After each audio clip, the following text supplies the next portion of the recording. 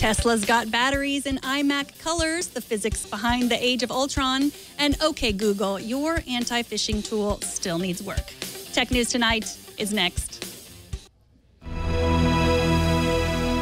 This is Twit.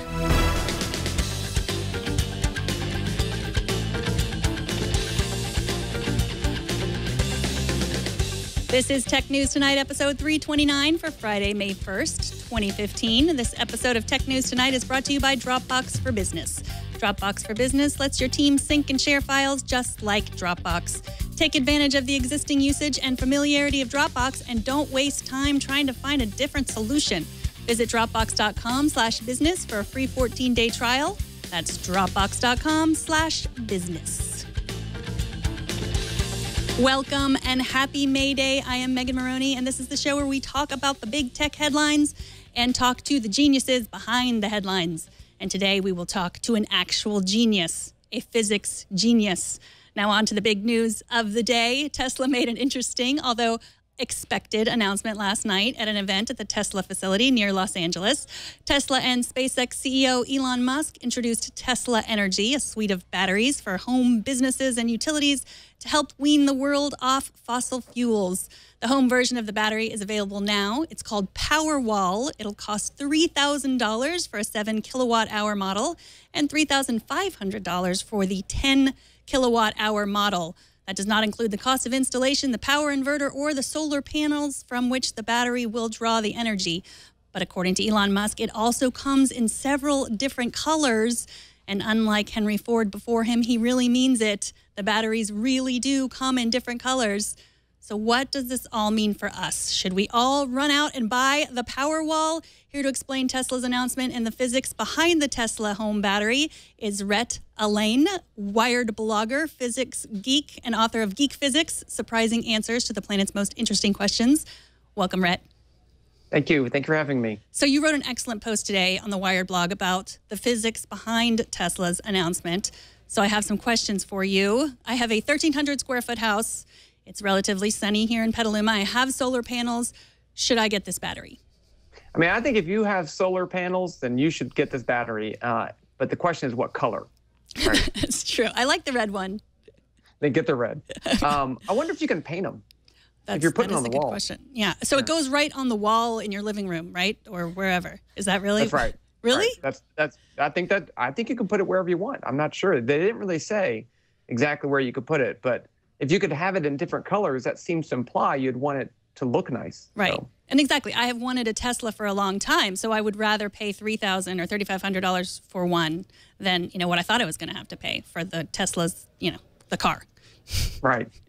But I mean, you should get one if you have solar panels, because the way it works right now, you don't even use that energy from the solar panel. You just sell it back to the electric company. Right. And if you have the battery, then you can actually store that energy and use it yourself. You don't have to share. It's better that way. Right, because I don't even really understand. We get the bills and, it says how much power I'm sending back and, we hardly have to pay anything, which is great, but installing the solar panels costs a lot of money. So it was really just a thing we did because it's better for the environment, not because we're, raking in the cash.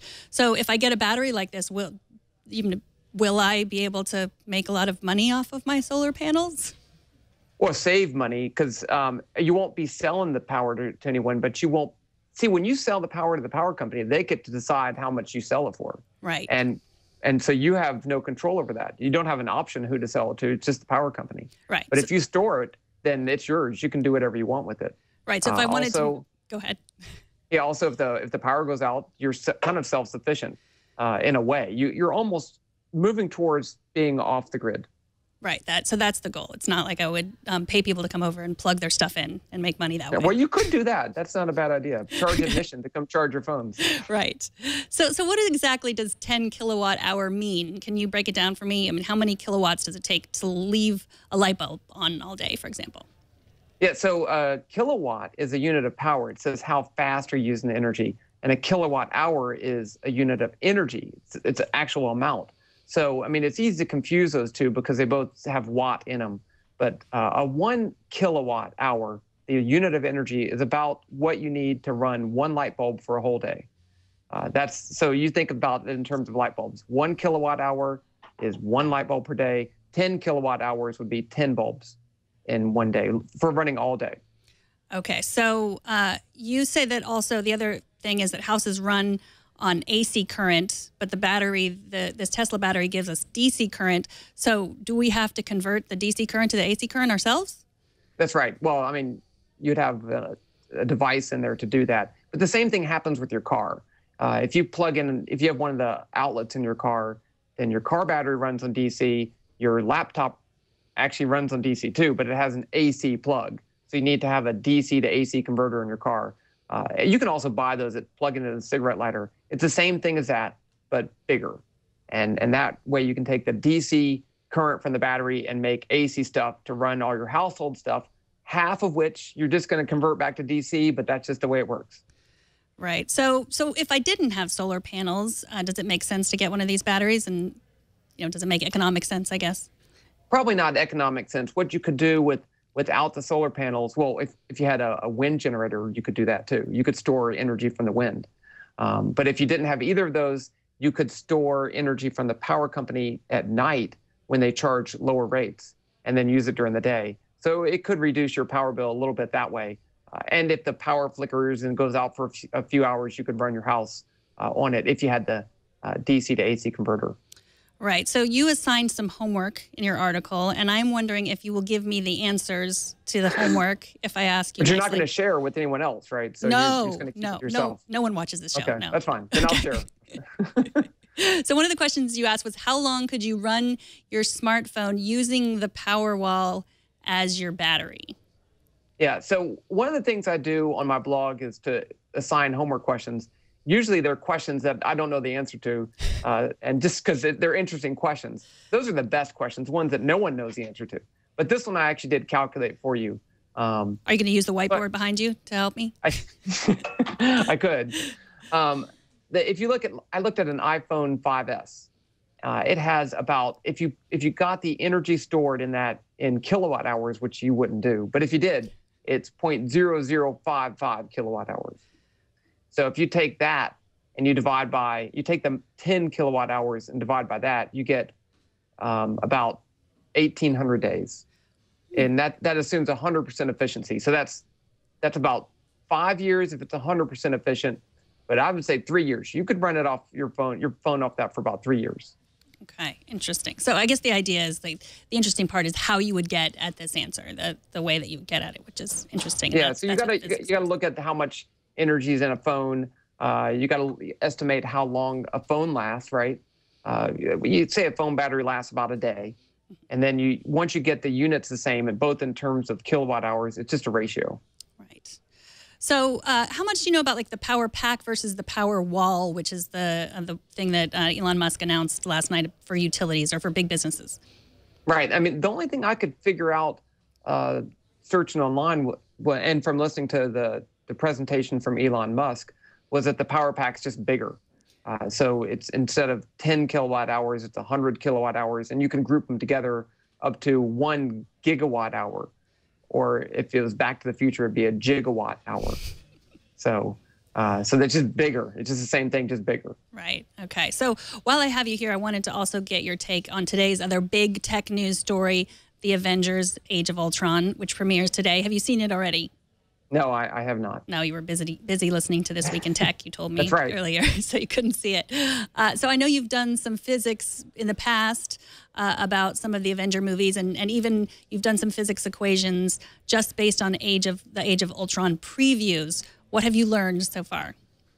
Well, there's a lot you can do. They have so many different trailers. You can pick a whole bunch of different scenes to inspire you to do some cool physics homework. And that's really what I do. I do my own physics homework by looking at the trailers. One of the favorite ones I did was to look at, in the trailer, Black Widow's riding a motorcycle and she picks up Captain America's shield as she zooms by. And so I calculated the force you would need to pick that up as you go by. It's not easy to do. You got to make a lot of assumptions and calculations, but that's what I did calculate. That was a fun one. And another one you did of the past Avenger movies was you wrote about how you could tell how much Captain America's shield weighs just by measuring how far he gets knocked back when the Winter Soldier throws the shield at him. How does that work? So in that case, you have, in physics, you look at momentum. And when two things interact, we would say momentum is conserved. So the momentum of the shield before he hits Captain America, before it hits Captain America, is the same as the two of those combined together as he slides. So if you know the mass of Steve Rogers and you estimate the recoil speed, then you can calculate the final momentum. And when you set that equal to the initial momentum and the speed of the shield, you can get the mass. And that's what I did in that case. You get a mass of about 40 pounds for the shield, which, that's not, if it's a metal shield, that's pretty heavy, but, it seems plausible. Right. So can you explain the physics of James Spader? Yes. Now, I haven't seen the movie, so I don't, and he wasn't in the trailer too much, right? He just says a few things, but it's hard to exactly pin down James Spader. Right. So maybe you have to do some more experiments. Okay. So do you teach undergrads, Rhett?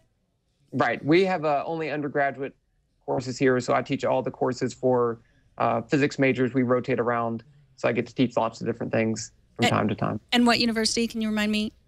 This is Southeastern Louisiana University. Well, I think it would be pretty exciting to take your class. I mean, based on, I did not have any college classes at all like this that did the physics of movies. So it sounds great. Thank you so much for coming on. Rhett Allain is a physics blogger. You have some great books about physics. You have another book about the physics of Angry Birds. Are you working on anything new that you can talk about? I'm working on one book for the Institute of Physics. It's a European Physics Association. I'm writing a book about just video analysis. How do you do it? Examples and things like that. I use that a lot in my blog. So that's one of the things I'm working on right now. Well, thank you so much. You can see what Rhett is working on at RJ Allain. That's ALLAIN. Thank you so much for joining us, Rhett. Well, thank you very much for having me on. Take care. Coming up, OK Google can start your car, and what happens when Alibaba posts a job ad for an attractive woman to entertain programmers. But first, many of you use Dropbox. We do too, and at Twit, we use it to sync and share files, everything from sharing audio MP3s, large graphic files, to invoices and program schedules. People in over 4 million businesses throughout the world also use Dropbox. You can grow your business. Dropbox for Business is the better way to manage accounts, manage billing, and have visibility and control over your data. Dropbox for Business lets you do just that, and you don't have to waste time finding a different solution. So what is Dropbox for Business? It's the same easy Dropbox experience your employees already know and love and trust. That means less training and more productivity. There's simple storage and sharing for any type of file on any platform and any device. Dropbox for Business never runs out of space. Each user starts off with 1 terabyte, and it's easy to expand. Staff can collaborate with team members and securely invite and control access to outside partners, clients, and vendors. And most importantly, for IT professionals, you have control. Dropbox for Business has powerful admin controls like remote wipe, intuitive sharing, and permission controls, plus complete audit logs. This way, IT can make sure only the right people get access to sensitive company data. Dropbox for Business integrates with third-party security and administration solutions such as SIEM, DLP, and eDiscovery for even more control. And last but not least, the robust Dropbox for Business infrastructure uses encryption for file data in transit and at rest, plus segmentation and hashing to anonymize files. Extra security features are always available, like single sign-on and 2-step verification. Want to give it a try? Take advantage of your employees' familiarity with Dropbox and sign up for Dropbox for Business. Visit Dropbox.com/business for a free 14-day trial for Dropbox for Business. That's Dropbox.com/business. On to a few more stories we're following today. We've got a few more Google headlines. Do you want the bad news first or the good news first? Bad news, obviously. Everyone always wants the bad news first. On Wednesday of this week, Google released a Chrome extension designed to help protect your Google account by warning you when you're about to enter a password into a fraudulent website.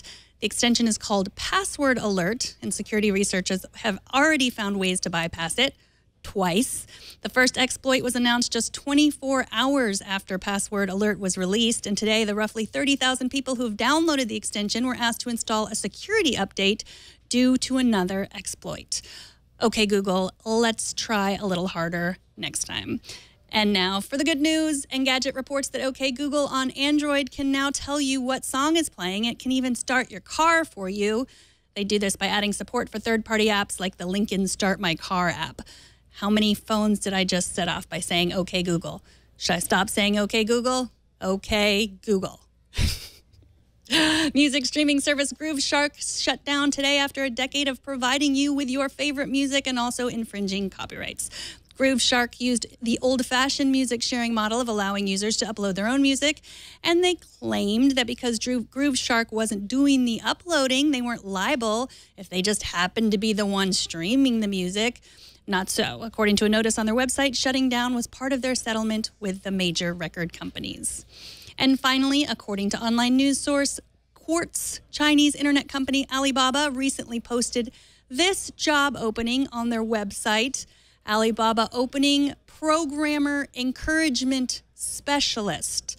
The ad said, "You didn't read that wrong. This isn't a job for a programmer. It's for a programmer, ! Encouragement, ! Specialist, ! Job requirements included recognizably good looks, an appearance that is adequately stunning to programmers. Even a quick glance at you should excite and inspire them greatly." The listing went on to compare their preferred candidate to a popular Korean actress as well as a well-known Japanese porn star. After the listing went viral and Alibaba was roundly criticized on social media, the company took down the job posting. Thank you, social media. And that is it for this edition of Tech News Tonight. A while back, I asked you to tag or send us your selfies watching or listening to Tech News Tonight. We had a little break in the flow, but recently received some more images. So today's TN2 selfie fan of the day is Brian Starr, who wrote in, "I love the show. I listened to you driving home. I haven't seen your eyebrows or your Spock ears," which I have. Thank you. Thanks for the email, Brian, and the photo. Now I've seen what you look like from this picture right here and from the pictures of you on the website StarTrek.com, but I haven't heard your voice, so I guess we are even. That's StarTrek.com with 2 R's. Send us your selfies, tag your pictures with hashtag TN2Selfie on Twitter, Google+, Instagram, or via email to tn2@twit.tv and tell us a little bit about yourself. We might choose to show your selfie on this show. You can subscribe to the show at twit.tv/TN2. You can write to us at tn2@twit.tv. And you can also watch live at live.twit.tv every weekday at 4 p.m. Pacific, 7 p.m. Eastern. And don't miss our morning news program, Tech News Today, every weekday at 10 a.m. Pacific, 1 p.m. Eastern. I am Megan Maroney. Thank you for watching. Bandwidth for Tech News Tonight is brought to you by CashFly.com.